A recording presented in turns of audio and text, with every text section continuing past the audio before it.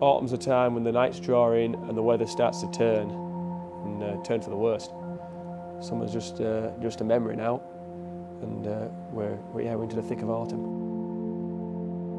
The weather in autumn can be very changeable. We can have some really windy days up on the moor, not very pleasant for man and beast.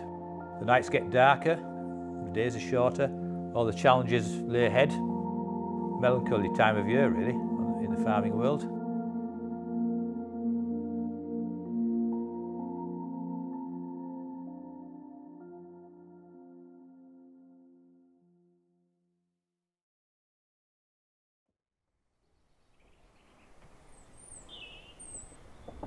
My name's Steve Bostock, and Hall Farm has been a big part of my life for the last 40 years.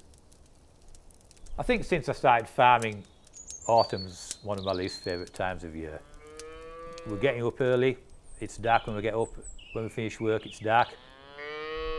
It is a tough month, but I quite like the challenges of it. My name's Dave Fullerton and I'm a hill farmer here at Hall Farm, Gammersgill. Autumn, it's one of the busiest times of the calendar year for me, getting the sheep ready for tupping and following on into tupping time. One of the first jobs is gathering the moors of all the ewes, which is basically you're gathering off our moors, the tops of the hills, gathering them all in, pushing them down to the farm and give them a bit of MOT before tupping time. It can sometimes get a bit caught out with the weather. It can either be blowing a gale so the dog can't hear you, or it can be foggy and you can't see the dog or the sheep, or it can just be raining sideways. So we dose the ewes before they go to the tup, kill off any nasty worms inside of them or any fluke, and hopefully that should see them through the rest of the year. So when I'm releasing the tup to the ewes, I normally have them housed inside for a week or two before tupping. We put a certain raddle mark on the tup to show which ewes he's been to. We start with a lighter colour, making your way darker. We do this because when it comes around to spring, I want to bring down my earlier lambers first, and there's no way that I'm going to know which ewe has been tupped without tup marking them. Here at Hall Farm, we have autumn calving.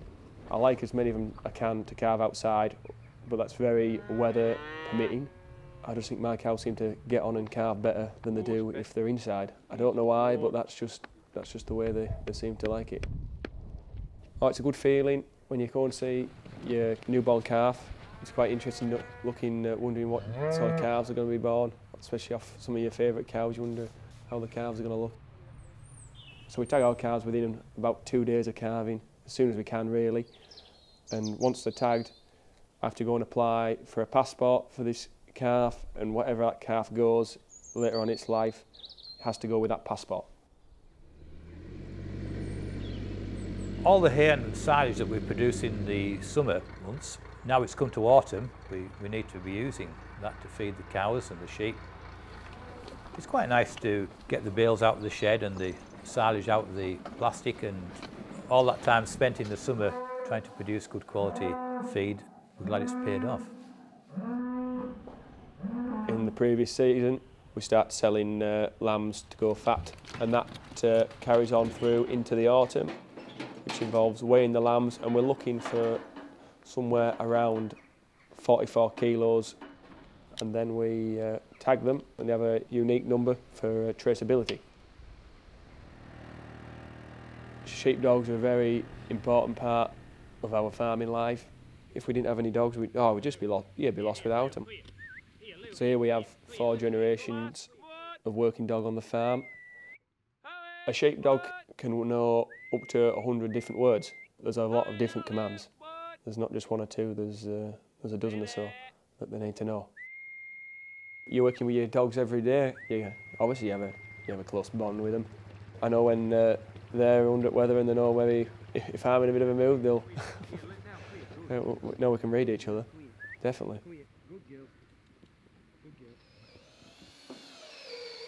David and I have been working on the barn extension all year. We got the frame and the roof put up in March, I believe. Since then, we've been trying to get the barn finished off on our own. Learned a lot from doing it ourselves. We thought we had plenty of time, but now we're in the autumn and winter's fast approaching. I think the cows will be waiting outside, ready to come in once the doors open.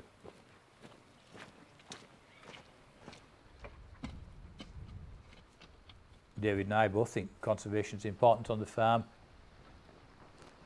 I think farming and conservation both work together. One's part of the other, in a way. You're probably doing conservation without realising it, by doing general maintenance on the farm.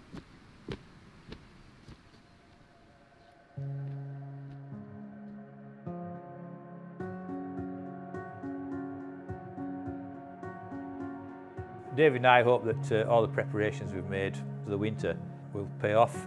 We like to think that we've prepared well. The dark nights are here and winter's looming. It's quite rewarding to see that now we've got these big autumn jobs out of the way, we can start making them final preparations for winter, which is just around the corner.